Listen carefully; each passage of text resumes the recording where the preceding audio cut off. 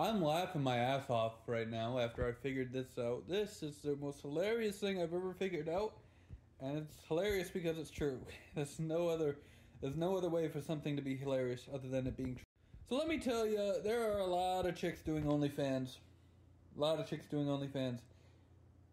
People throw around the word misogynistic as an insult because you're tired of women's shit. But let me tell you, women, you love men like me or you or any one of us who are quote-unquote misogynistic because we, tell women the truth that they don't want to hear. I mean, it's just the way it is, guys. It's just the way it is. We tell women what they don't want to hear.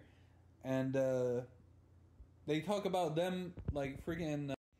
They talk about, female empowerment.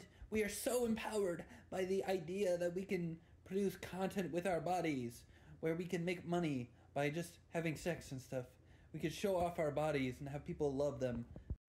Which apparently is supposed to be liberal, but I'm telling you that none of these chicks are very liberal because they don't, just say.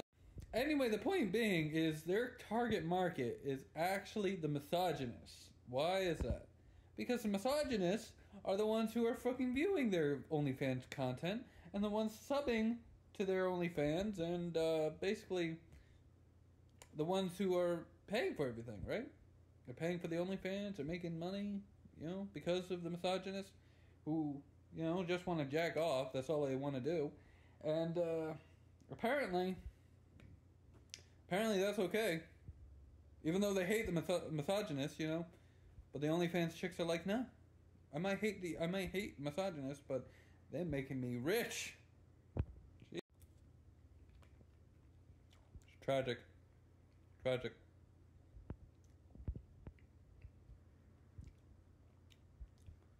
Anyway, go subscribe to, oh, did you know PTI had an OnlyFans? I've seen the leaks.